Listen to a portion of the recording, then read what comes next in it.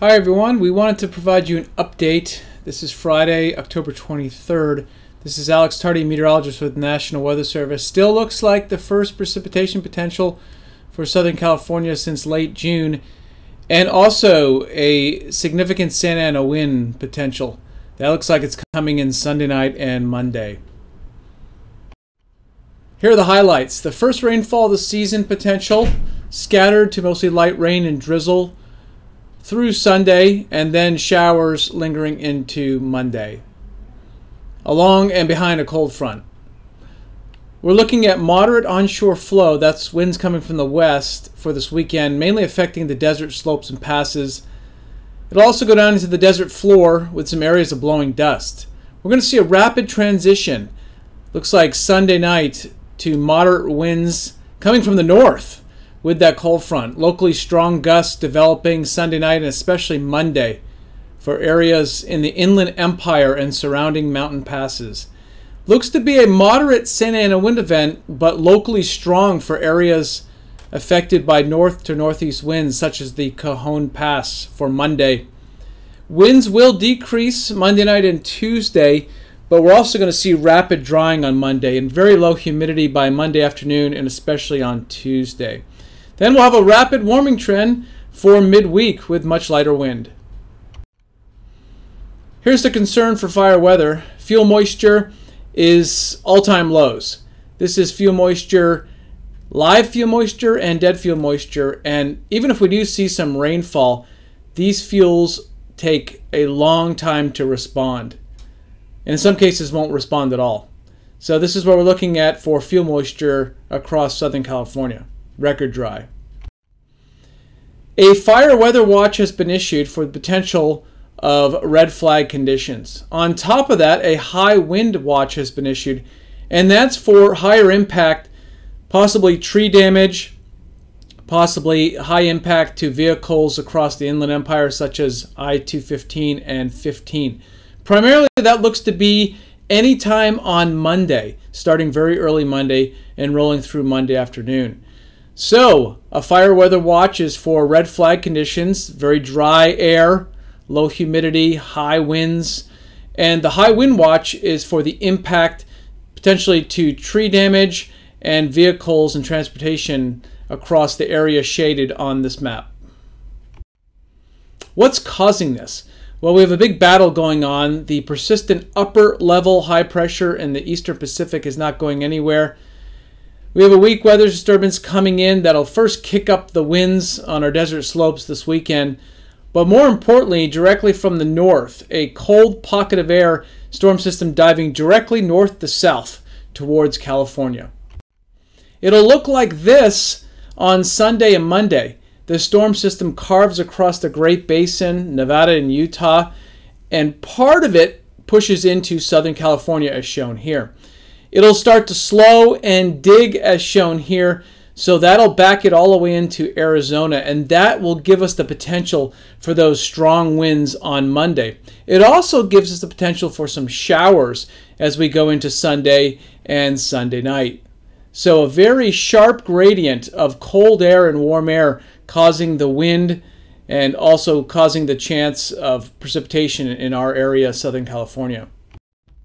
Okay, here's what it looks like when the Santa Ana wind sets up. This is pressure gradient at the surface. So high pressure builds over the far northern Great Basin around Wyoming. Strong, tight gradient there you see with the arrow, so wind blowing north to south across that region.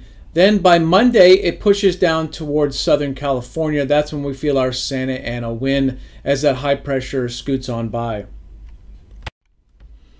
Now after that, it looks like things settle down and we have a benign weather pattern, rapid warming trend for middle of next week as shown here. Here are some of the specifics. So we're looking at even some wind making it to the beaches, especially in Orange County. Some of our coastal cities will see wind, and for these areas it looks like the wind will be primarily on Monday.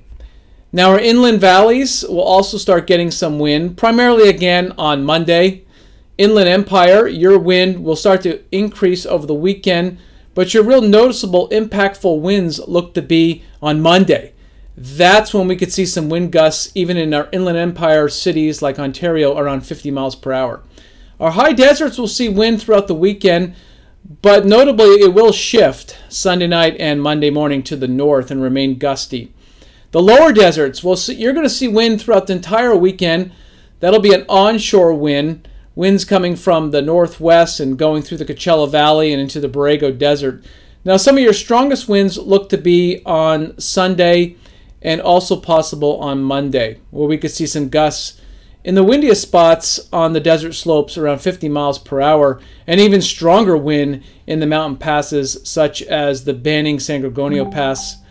Now, the foothill areas, it looks like those areas won't see a lot of wind probably until Sunday night and Monday, and that's with the Santa Ana wind. So watch out for that wind potential in the foothills, especially on Monday. Our mountain locations, you'll see west winds picking up this weekend with gusts 40 to 50 miles per hour across the ridges.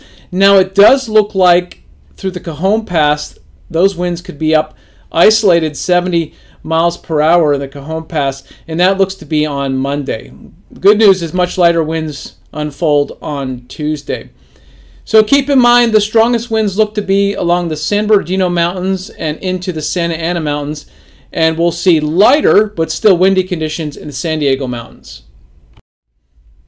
So for this upcoming weekend, the winds will increase from the west onshore. Looks like our mountain passes will be most susceptible in some of our desert slopes as shown here. We'll see widespread wind gusts in those areas shaded in yellow of 35 to 45 miles per hour. And again, that's Saturday all the way through Sunday. All right, here's a look at the Santa Ana wind potential. Note where the arrow is pointed. That's where we think the strongest Santa Ana winds coming from the north-northeast will blow through the Cajon Pass, affecting Interstate 15 and 215 all the way down into Orange County Highway 91. In that corridor, wind gusts could reach as much as 60 plus miles per hour. Now even some of our Inland Empire cities, wind gusts near 50 miles per hour shown here. Now elsewhere, it still will be breezy across the San Diego Mountains and even the Coachella Valley, but not as strong. So the highest potential for wind with this Santa Ana wind event Sunday night and through Monday looks to be through the Cajon Pass and into Orange County. Now the winds look like they will decrease quite a bit Monday night and especially on Tuesday. Now breezy conditions will continue over most areas along our foothills in San Diego, Orange County, as well as Riverside, with some of the stronger winds shaded in yellow still gusting to 40 miles per hour at the foothills of the San Bernardino Mountains through Tuesday morning. Speaking of dry conditions, so it looks like humidity will really bottom out on Monday, rapidly lowering on Monday as shown on the left-hand side. On the right-hand side, it looks like humidity will be at its driest point for most areas on Tuesday. So we really have 2 days of very dry conditions Monday, Tuesday. Here is a look at the amount of rainfall we're expecting. There's still high uncertainty with this, but a lot of light rain and drizzle is expected with a better chance of scattered showers late Sunday into Sunday night. Most locations a few hundredths of an inch, but the first rain that we've seen since late June. Now some of our mountain areas, still high uncertainty, but those areas could see more than a quarter inch of rainfall. Thanks for tuning into this weather briefing, and stay tuned to the latest information on any watches, advisories, and warnings issued at weather.gov San Diego.